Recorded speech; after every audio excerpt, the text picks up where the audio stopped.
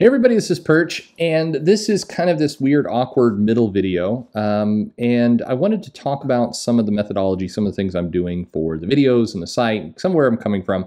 This would probably be better as a disclaimer before every video, or not every video, but the videos that do this. But then then I'm kind of repeating the same thing over and over again. This may be just me, and I understand this channel is not conventional. I mean, just if I could take a step back here for a second. I am doing this as a hobby, as fun. And I hope that kind of everybody sees that. I'm not trying to become YouTube rich. I don't even think such a thing is really possible. This is in some ways a stalling game until, the shop is opened up again. I can have conversations with everybody and we can kind of do it that way. Definitely you're going to see when the shop's all open, when things kind of return to quote unquote normal. I think for this channel, you'll probably see several weeks of either off time or I'm putting out a bunch of older videos just to kind of give myself some breathing room. And then what's going to happen is you're going to see a lot more live in-person type stuff. That's my hope anyway. Maybe this never happens. Maybe, I never get there. But the hope is that some of these conversations can happen that way. The Friday live streams can be, some folks in the shop chatting in more of a, that kind of format. I'd like to play with that. Now, a lot of people will tell you that that is not how you, again, gain hundreds of thousands of subscribers. But again, and I don't say this out of false modesty, I promise. I'm not doing that humble brag thing.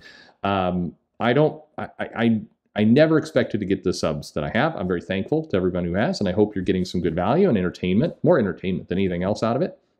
But I didn't set out to do this. I didn't set out to grow a YouTube channel. It was a happy accident because I'm just doing what I enjoy. And that's the point.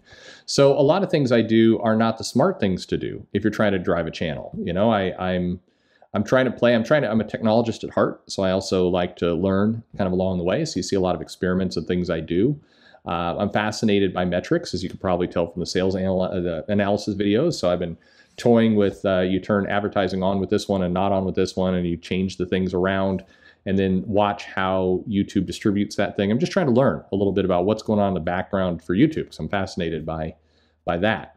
But in general, this is just for fun. So again, I don't do everything right. I think there's a lot of, I don't do many things right for that matter. I just try to experiment. So a lot of things that I think would be smarter for me to do, I'm kind of learning as I go. If you'll notice with those sales videos that I put out, they're getting better refined each time. I'm either adding more data, or I'm finding different ways to visualize it.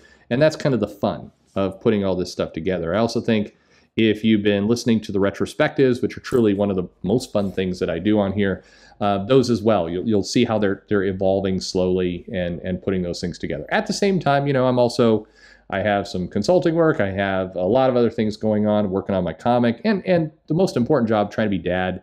So that's always going to take priority. Some people have asked for more of the kids on the channel. I will put the kids on the channel. I will say that family got spooked a little bit with some of the mail I got that was pretty hostile, I would say. So that's given me at least some pause. I don't want my kids exposed to that, which I'm sure everybody could understand. But a couple things to kind of throw out there for people as kind of a recap summary. So first off, because these questions have come up, so let me just answer them here. When I'm doing these sales numbers, what does that mean? Who's buying? And this may be a good disclaimer. I'll try and figure out a good way to maybe just put a single image at the beginning so people can remember the ground rules. But these are sales to comic shops. But a lot of people will say, aha, that's a gotcha, because this isn't tracking who's actually selling to customers. But as I mentioned before, it's not as far off as you think. And the reason being is comic shops just do not have the overhead to buy like 20,000 extra copies of something that they can't sell. They would go out of business very, very rapidly. The comic shops have evolved, and I can say this is true for everyone, including even places like Midtown. They are buying what they think they can sell. Now, there may be some different math around it. I think I heard once upon a time from one of the owners over at Midtown that they tried to do 80% sell through and 20% back stock. So they were basically ordering 20% more than what they could sell the month of in order to have some back stock. And that's a strategy. But nobody is ordering like on purpose, twice as much as they can sell. Nobody is doing that. So the numbers are not as inflated as you think. Now, it does absolutely happen that comic shops wind up with stacks of comics they can't sell. That does happen. And that's a result of one of two things. Either the comic shop has, messed up and overordered, which they're not going to continually do. That's why when you look at these sales analysis numbers, it's good to look at the trend line or the whole group of comics, because any comic shop can make a mistake, or they can get suckered in by marketing, or there's lots of reasons why a single issue might abnormally bump up. But in the grand scheme of things, comics, the runs tend to work themselves out. Nobody over orders double of a comic for a year. Again, they would go out of business. They just don't have that kind of capital floating around. So that's why it's important to look at the big picture. And anytime you look at one tiny single source of data, one single point, it tends to be misleading. The other reason why you might have big stacks of comics on the shelf is because of something that I've gotten some questions about, and that's overshipping. So to kind of briefly summarize, what's overshipping? Well, I have a full video on this. You can search overshipping on my channel and you'll come to it. But basically, it's where you as a comic shop order 30 copies and say Marvel sends you 60. And why? First off, you don't pay for the extra 30. You pay for the 30 you ordered. The 30 you get are quote unquote free. Now, why I say quote unquote is because you do pay for the shipping. But the shipping cost is pretty tiny. I got a big argument with somebody once. They're like, they're killing you with shipping costs. And it's like, well, let me run the math for you. Yeah, it costs you an extra 28 cents to get that additional 10 copies of Iceman. Now, to be fair, comic shops are, some are not happy at paying an extra 28 cents. I mean, and why would you? You're paying for something you didn't order. I get it. But it's very small. And in all cases, you could take those books, and a lot of people do. You can walk right down the street to like a half-price books, and you can unload them all and get your money back very quickly, and then some. But the bigger question is, why do publishers do this? And they do this for marketing. This is purely about marketing. It's saying, what the publisher is saying is like, hey, we want to get more interest in Miss Marvel. So we see that the interest from the retailers, from the comic shops, is 20,000 copies of this issue. But we're introducing a new character. It's a start of a new arc. It's a jumping on point. So what we're going to do is we're going to overship it. We're going to send comic shops more than what they asked for at our expense, again, other than the shipping. And this is going to basically push the shop to promote this comic. So they have more things that they could sell, and they'll get a higher margin on it. And so this will ultimately lead people to pick up the comic, and we think there's a good hook in there. So they'll come back the next month for more issues, and it grows the audience. That's the theory. And sometimes it has worked out that way. But more often than not, it's a decent idea. The overshipping and the marketing is a good idea, but it needs to be followed up with the other half of the picture, which is, okay, if it's like fishing. If you hook the fish, that's great, but you got to reel it in. So this is a case where a Marvel or a DC needs to also do additional marketing on that issue themselves to say, hey, make sure you go pick up this issue at the comic shop because it's starting off a brand new 6-issue arc and you're really going to want it. They need to do that piece. And it feels like the company gets exhausted. They do the overship and then they promptly forget about what's going on and they kind of wander away and it's over at that point. And so that's where it isn't really successful.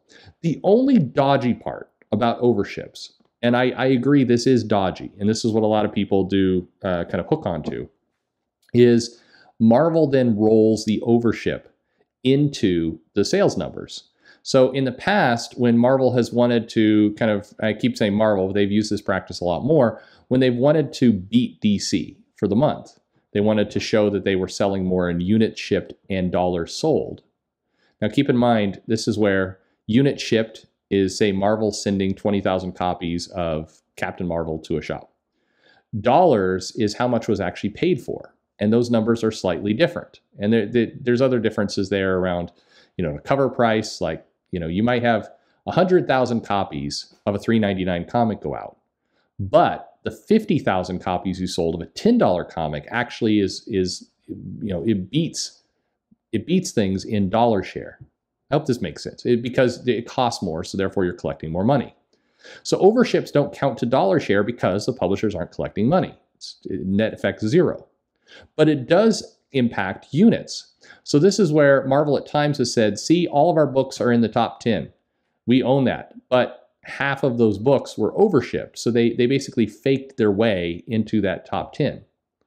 Now, the silliness about this is nobody really cares. Like, certainly nobody at Disney or AT&T now are going, well, let's see, how are you doing on the diamond shipping numbers? Nobody cares. None of the executives matter. And in fact, I've heard from people at Marvel said when you push those numbers up, nobody seems to care. Of course not. They're going to care about raw profits. They're not going to care about how you performed on the diamond sales chart. But that's where people have pointed out the dodginess of unit shipped. It's where Marvel's made announcements of, this comic, Iceman was a top 50 book.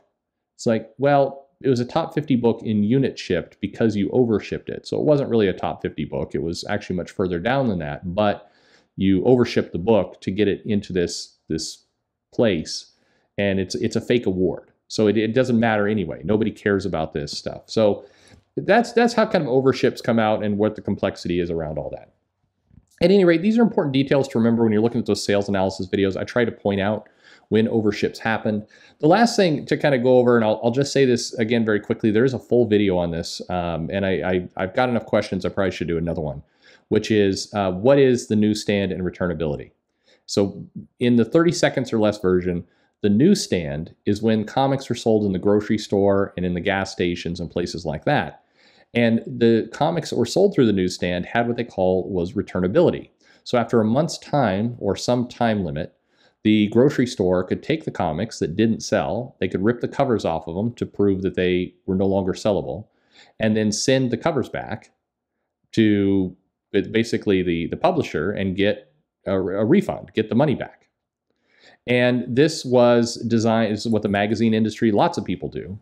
And it's called just getting lots of volume of your periodicals out there. Most magazine publishers like this process, and why they do it is because then they sell advertising in those books against the circulation rate. They're basically able to go to advertisers and say, we're shipping 1 million copies of this thing out.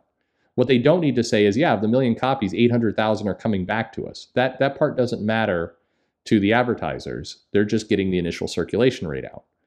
And today, the newsstand doesn't exist for comics. It's what they call the direct market, which is basically sold just through comic shops. A lot of complexity there. Again, there's a full video. But the challenge is, especially with the, when I do the sales numbers, is there are not accurate newsstand numbers out there. We don't have them. We don't know really what they are. And by accuracy, in most cases, we don't know what was shipped to the newsstand, and we also don't know what was returned. So I could come on here and say, hey, this issue of Miss Marvel from the late 70s sold 250,000 copies through the newsstand, which is probably about right, probably about what was sold. But what I can't tell you is of that 250,000, what was returned. Just anecdotally, at the newsstand, a large number of comics were returned. Like somewhere north of 70% of the comics would actually come back. And so that's why it's a very dodgy number. It's actually more meaningful of a discussion than the comic shop one of what did the comic shop order versus what did customers actually buy. That number is quite close by the nature of that business. But at the newsstand, it's actually quite far apart. Like half the books were getting pulped. Pulp being that practice of ripping the cover off. So I'll end this by saying, if you ever go to a flea market, if such things exist anymore, or you find a box of comics and you see a bunch of comics where the cover is missing, what happened there is that somebody was friends with whoever worked at their local grocery store, or just hung out in the garbage, and they basically would get boxes of comics where after the cover had been torn off, they would take those those coverless comics and take them home for free. That's usually what happened. And in many cases, a lot of places would just put a box of coverless comics out behind their store and let whoever wanted to take them. That was how things were in the 80s. It was a crazy time. Anyway, a lot of detail on all this, but as a high-level overview, that's kind of some things to keep in mind. Again, kind of a boring video. Just wanted to put that out there. I've gotten enough questions about that. It was just easier to jump on the microphone and quickly answer them. So there you go. Hopefully this was useful and informative, and there you have it. Anyway, looking forward to doing more videos for you. Like and subscribe, blah, blah, blah. Go to social media to follow me if you feel like it. Send me an email. I'm going to go through my email tomorrow and actually answer it, which is an amazing thing. But most importantly of all, thanks for listening.